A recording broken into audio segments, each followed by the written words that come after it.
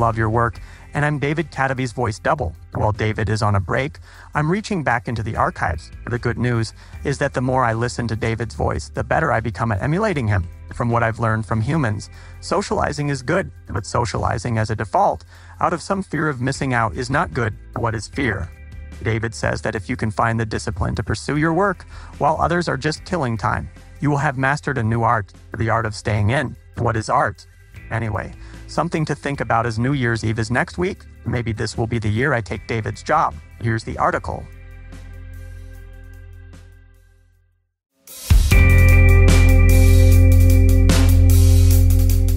The art of staying in.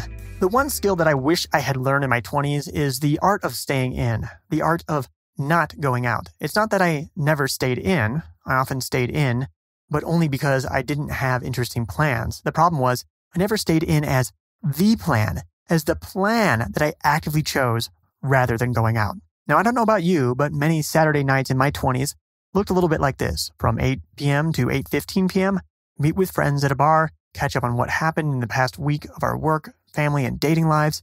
Then from 8:15 p.m. to 11 p.m., drink. Think about talking to other people in the bar, talk to my friends about maybe talking to other people in the bar. And then from 11 p.m. to 11:01 p.m., I would wonder, why am I here? Is there something better I could be doing with my time? Are these really my friends? Maybe I should think about my life sometime.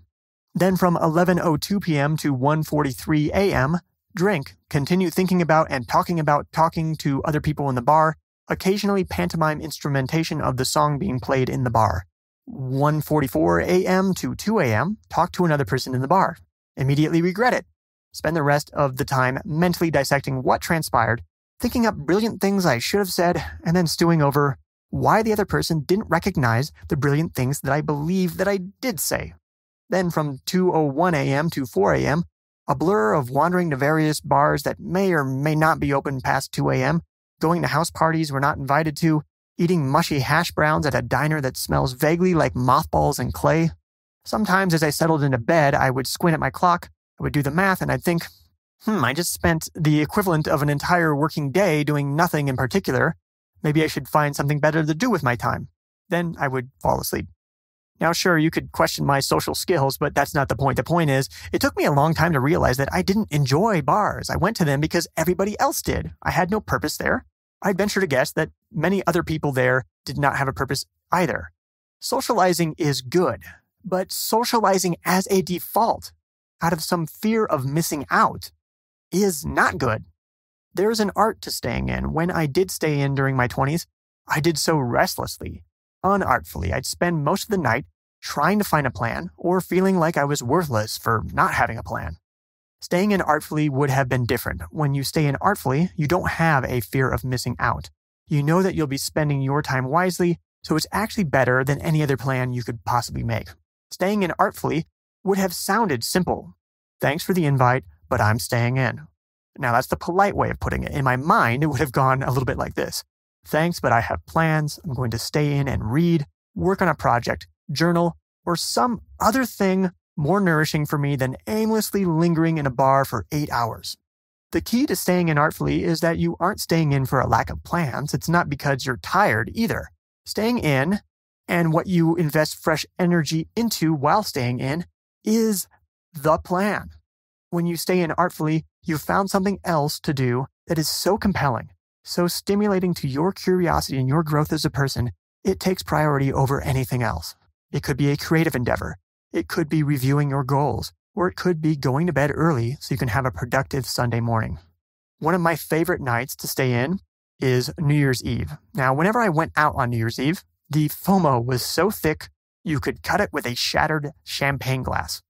Now I take the opportunity to look back on what I've accomplished in my previous year and think about how I'll meet my goals in the coming year.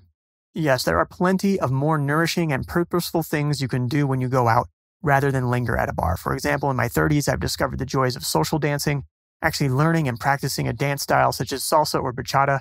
It's turned out to be challenging and intellectually stimulating. I meet really nice people and hey, I'm dancing. That's great. Even renting a private karaoke room with my friends has turned out to be more fulfilling than bars. I think it's just because I just enjoy creative expression in any form.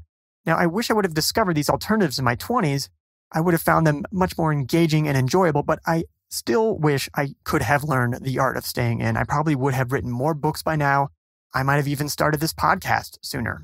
Now, I know that I'm being hard on my 20-something self.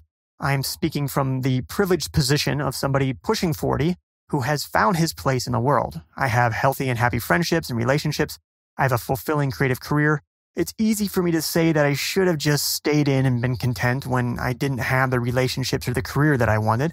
And I can appreciate that the soft light of a bar, viewed through the booze-filled lens, the true content of the conversations obscured by the latest Interpol album, that can really make it feel as if anything is within reach. The noise and the randomness makes it seem as if anything could happen at any moment, just magically.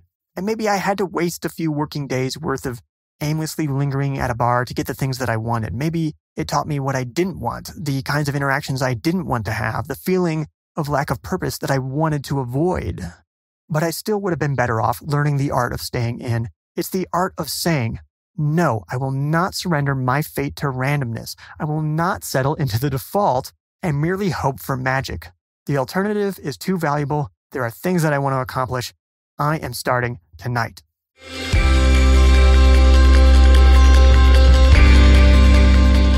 Is Love Your Work helping you find your unique creative voice? Does it bring you the inspiration and motivation you need to become the creator and human you want to be? If so, please be a part of making this a special and nourishing and thoughtful show.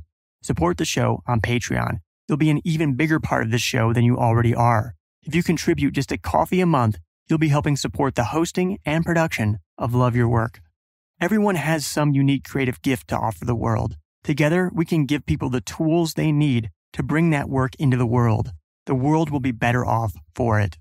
Visit our Patreon page at patreon.com/Kadavy. This is a different kind of model for supporting the work that you love.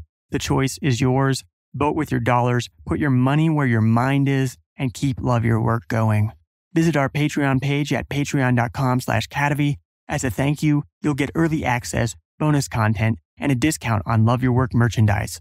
Learn more at patreon.com/Kadavy. That's patreon.com/KA, D as in David, A, V as in Victor, Y. And if you can't support the show financially, and you've listened to at least 3 episodes, can you do me a favor? Write a review on Apple Podcasts. You can consider it your donation to help support the show. Love Your Work is brought to you in part by our top Patreon supporters, such as Jeffrey Mason. This has been Love Your Work, and I'm David Kadavy. The theme music for this show is At Sea by Dorena from the album About Everything and More by arrangement with Deep Elm Records at deepelm.com. Love Your Work is a production of Kadavy, Inc.